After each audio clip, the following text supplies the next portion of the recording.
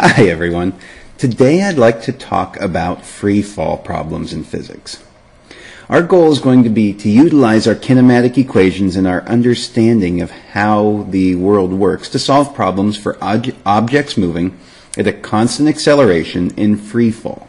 And free fall basically means you have an object that is moving in a vertical plane with no external forces on it other than gravity.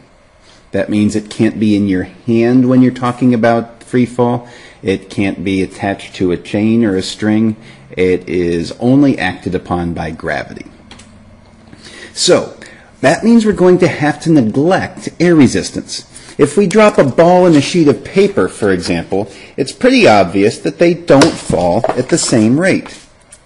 If we could remove all the air from the room, however, we would find that they fall at the same rate. And Commander David Scott actually did this on an Apollo mission to the moon, where he dropped a hammer and a feather at the same time. And you can find the video if you look it up on Google or YouTube, and you can see the hammer and feather fall at the same rate. They hit the ground at the same time.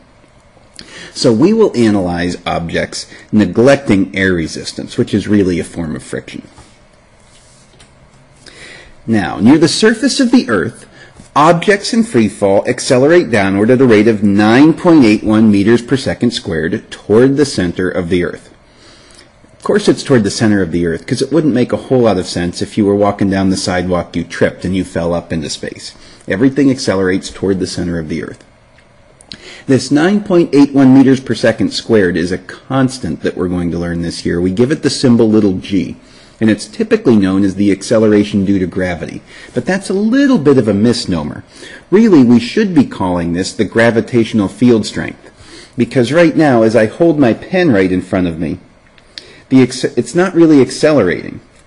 The acceleration due to gravity says it's 9.81 meters per second squared. Really, it's feeling a force from gravity, even though it's not accelerating. If I were to remove my hand and it started to fall downward, however, the acceleration of the pen would be 9.81 meters per second squared. Now, g itself, this little g, we're always going to call positive. So g is 9.81 meters per second squared.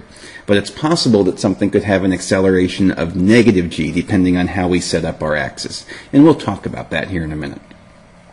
Finally, one other thing to keep in mind is that it's only 9.81 meters per second squared right near the surface of the Earth.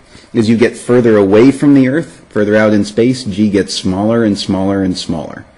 And on another planet that has a different gravitational field, you could have a different value for g. So g is 9.81 meters per second squared downward, and acceleration is a vector. It has a direction toward the center of the Earth. Now, if we're talking about objects falling from rest, if we drop something, if it's falling, it starts with an initial velocity of 0. Once we let it go, it will accelerate. Its speed will increase on its way down, but its initial velocity, its VI, will be 0. Now, remember when we were setting up our kinematics problems, we said we're going to call the direction of an object's initial motion positive. So since the object starts by falling, we'll call down here the positive direction. That means the object's velocity is going to be downward. That'll be positive. And since acceleration points down, that means that our acceleration A is going to be equal to positive g, because the acceleration vector points in the same direction as what we called positive y. Let's take a look at a sample problem. How far will a brick starting from rest fall freely in 3.0 seconds? And we're going to neglect air resistance again. Well, first off, we recognize that this is a vertical motion problem. We're going to call down the initial motion of the brick, the positive direction, and then we can make our vertical motion table. VI, VF, D, A, and T. Now, since it starts from rest or it's dropped, VI equals 0. We don't know VF in this problem. We're trying to find how far it falls. The acceleration, if we're calling down the positive y direction in the object's in free fall, acceleration and our positive y point in the same direction. That means our acceleration is plus g, or plus 9.81 meters per second squared. and the time, of course, is 3 seconds. Now we can see that we know 3 things in our vertical motion table. We can use our kinematic equations to solve for either of the other 2. Let's pick an equation that will allow us to solve for d directly. If we use d equals VIT plus 1/2 AT squared, we start with our formula. We substitute in with units. VI is 0, so right away that term becomes 0. D equals 1/2 AT squared, or D equals 1/2 times 9.81 meters per second squared times our time of 3 seconds squared. When I put that into my calculator, I should get an answer of about 44 meters. Pretty straightforward. Now, not all objects fall from rest. Occasionally, we may do something like toss an object up. Come back down eventually, but as it goes up, it starts at its highest speed the moment it leaves your hand, and it slows down, slows down, slows down. For a split instant, it stops.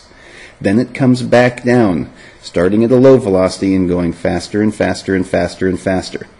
And what's really nice about these problems is they're very symmetric. If you toss an object up from one point and catch it at the same point, the speed that it leaves your hand with on the way up will be exactly equal to the speed of the object right before you catch it, the moment before it touches your hand. It'll take the same amount of time to go up as it takes for it to come back down as well. So we can use symmetry of motion to help with these problems. Now, because the object's initial motion is up, we're going to call up our positive y direction. That means since positive y points up, and we know the acceleration of the object due to gravity is down, they point in opposite direction. So our acceleration is going to be negative g, or negative 9.81 meters per second squared. Other helpful thing is at its absolute highest point, when the object reaches the peak of its motion, right there our velocity is going to be 0. That gives us one other item that we know in these problems. So let's take a look at a sample or two and see if that doesn't help us understand what's going on. A ball thrown vertically upward reaches a maximum height of 30 meters above the surface of the Earth. At its maximum height, the speed of the ball is what? Well, if we have a ball, we throw it up. At its highest point, for a split second, it stops, has a velocity of 0, and then it comes back down. So what's its speed at the highest point? 0 meters per second. That easy. Let's take a look at another one. A basketball player jumps straight up to grab a rebound. If she was in the air for 0.8 seconds, how high did she jump? All right, this one's a little bit more involved. Our basketball player jumps up, comes back down, and she was in the air for 0.8 seconds. Now, what's going to make this problem easier is realizing that at her peak, her velocity was 0. That will give us one more piece of information. Let's take a look at her motion on the way up. So as she jumps up, the direction of her initial motion is upward, so that's the plus y direction. If we take a look just in the 0.4 seconds it takes her to reach her peak, that means this is going to be our VF. VF equals 0. We don't know what VI is here when she starts, but we can start to make our vertical motion table.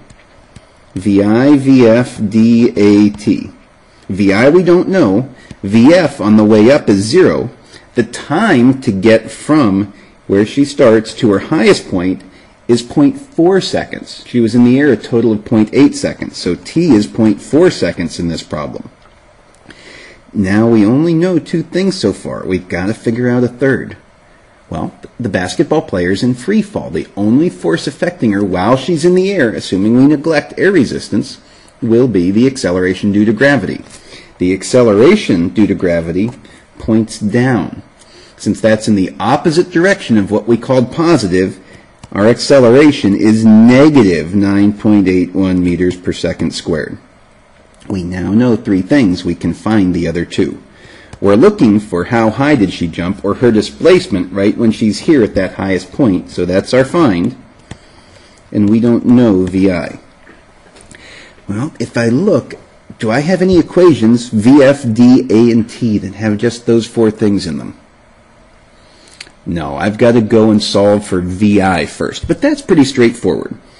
We can use VF equals VI plus AT. To find VI, let's just rearrange that. VI equals VF minus AT, or VI equals 0 minus negative 9.81 meters per second squared, times our time of 0.4 seconds, and that gives us, negative times a negative is a positive, gives us a VI of 3.92 meters per second.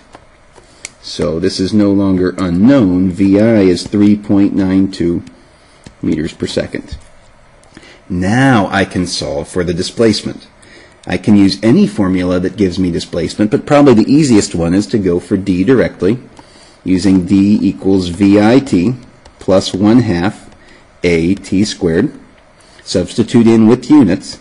D equals 3.92 meters per second times our time of 0.4 seconds plus 1/2 times A, negative 9.81 meters per second squared, times our time squared, 0.4 seconds squared, and I find out that our total displacement, when I plug all of this into our calculator, comes out to be about 0.78 meters. It's a reasonable number for a vertical leap for a basketball player. So pretty good there. Let's look at another one. Now we have a ball that is thrown straight downward with the speed of 0.5 meters per second from a height of 4 meters. What is its speed 0.7 seconds after it is released? Well, this is going to be a vertical motion problem again. It starts off going down, so down is our positive y direction, and now we can make our vertical motion table. VI, VF, D, A, T. In this case, it's not dropped, it's thrown down. Its initial velocity is 0.5 meters per second. And it's a positive 0.5 meters per second because it was thrown downward, and over here we called down the positive y direction. We don't know VF, we're trying to find that. What is its speed? Displacement. Here's a little trick. If you look at this problem, it doesn't say the ball travels 4 meters. It says it was released from a height of 4 meters. So we don't know the displacement yet. They're throwing a trick in there. We do know the acceleration. If down is positive y and acceleration points down, because our acceleration is due to gravity, that must be positive 9.81 meters per second squared. And we want to know the ball's speed 0.7 seconds after its release. So t equals 0.7 seconds. If we're looking for VF, I know VI, A, and T. I can use VF equals VI plus AT, or VF equals 0.5 meters per second as I substitute in with units, plus 9.81 meters per second squared times our time of 0.7 seconds, or VF equals about 7.4 meters per second. Of course, it makes sense that the final velocity should be greater than the initial velocity, because if you throw it down with a little bit of speed, as it travels further and further vertically downward, it should increase in speed because it's accelerating toward the center of the Earth. So that makes sense, 7.4 meters per second. Let's take a look at one last problem. Now we have a quarter-kilogram baseball thrown upward with the speed of 30 meters per second. If we neglect friction, find the maximum height reached by the baseball. Well, again, this is a vertical motion problem, and the initial motion of the baseball is up. So let's call up the positive y direction. Now we can make our table. VI, VF, D, A, and T. Now, our initial speed upward is 30 meters per second. That's positive because we called up positive. We want to know the maximum height reached by the baseball, so we're trying to find displacement and acceleration due to gravity. Since the ball is in free fall, acceleration points down toward the center of the Earth. Since A is in the opposite direction of what we called positive, this must be negative 9.81 meters per second squared. But we only know two things. We need three. Well, what we can remember is as the baseball comes up, if we want to know its maximum displacement, right there, its final velocity will be 0. It comes to a stop for an instant. So we know VF equals 0 in our problem. Find the maximum displacement. VI, VF, D, and A, that tells me that I should be using the kinematic equation with those variables, or VF squared equals VI squared plus 2AD. Rearrange that for the variable I want, D, and find D equals VF squared minus VI squared over 2A. Now I can substitute in with units. D equals 0 squared minus VI squared, 30 meters per second squared, all over 2 times the acceleration, negative 9.81 meters per second squared. Get to work on my calculator, and I should come out with something pretty close to about 45.9 or 46 meters, about half a football field. All right, there's a couple samples and a good way to get you started. For next steps, why don't you see if you can create your own dropped object problem. Make it fun, find something interesting to drop, and then see if you can solve it. And do the same thing for an object tossed vertically upward. See if you can make your own problem and solve it. And then check, do your answers make sense? And of course, if you're stuck, you can always go to aplusphysics.com for more information. Thanks. Have a great day.